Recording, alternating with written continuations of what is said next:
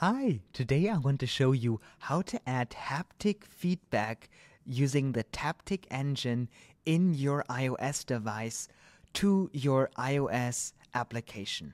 And I'm also going to do a video for Android once Android is available in Despia. That is the tool I built to turn your web applications that you built in Wized into native mobile applications that you can publish on the App Store with all native features. Now, if you want more information, you can check that out in the video description and sign up for early access. But that was enough advertising. Let's get started with the cool stuff. So if you see, I'm in Webflow right now. So I want to build something where I click on this button and I will get, like a vibration, taptic, engine feedback, like a haptic feedback when I click on it, which normally doesn't work because your browser doesn't do this. But in a native app, it will work. So the only thing I need to do is navigate to the custom attribute section in Webflow, and I'm going to go to the attribute. I'm going to add Wized, so we can use this in Wized, and I'm going to add the attribute of haptic. Then, inside of Wized, let's reload, we will see that this attribute now pops up. I'm just going to click on this attribute, and I'm going to create an on-event click action, and now I'm going to go to the run function section. And the cool thing is, since our native SDK fully integrates with Wized using the window, we don't need to run any functions, we don't need to write any code. The only thing we need to do is add window.location.href. That is it, equals, and then we're just going to add, and this is human language, no fancy code, success haptic, and then : // Because why do we need to do : // Because the cool thing here is we're not going to run a function. If we were to run a function, we have to define that. That is more code.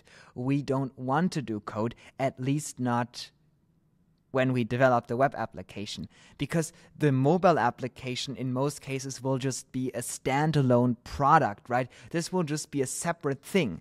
It will just be like we have web app and mobile app. So we don't want to jam up the code of our web application just with stuff for the mobile application.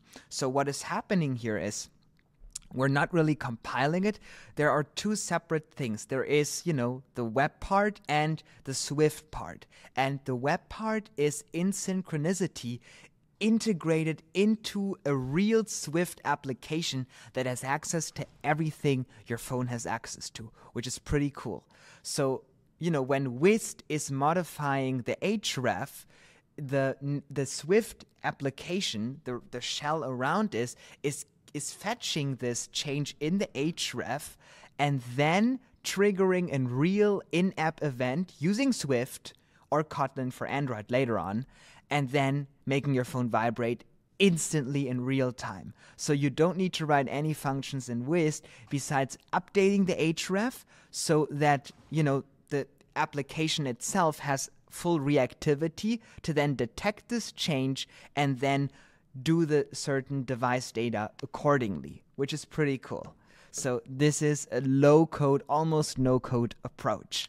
So let's actually run this. So, this is the setup. So let me move now to my iPhone and let's see what is happening here. So let's get right started.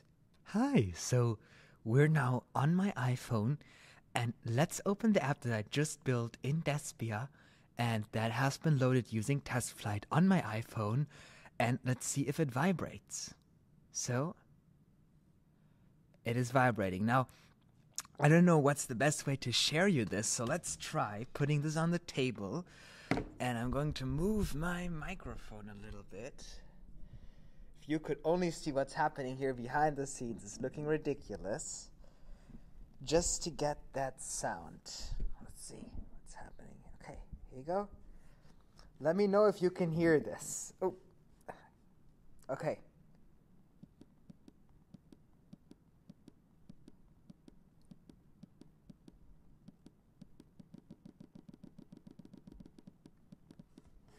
Can you hear this?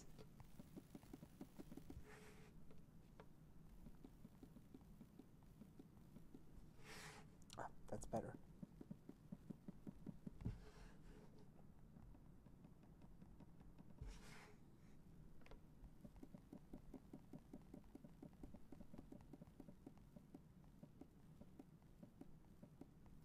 So I don't know how good you could hear that. Oh, I don't know how good you could hear this, but it vibrated. So let me adjust my microphone again.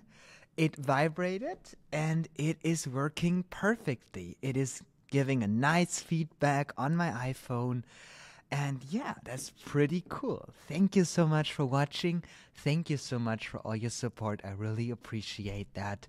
And yeah, if you want to get information when it will be launching early June, go into the description and just, sign up for early access, and you'll be the first one to get access to it.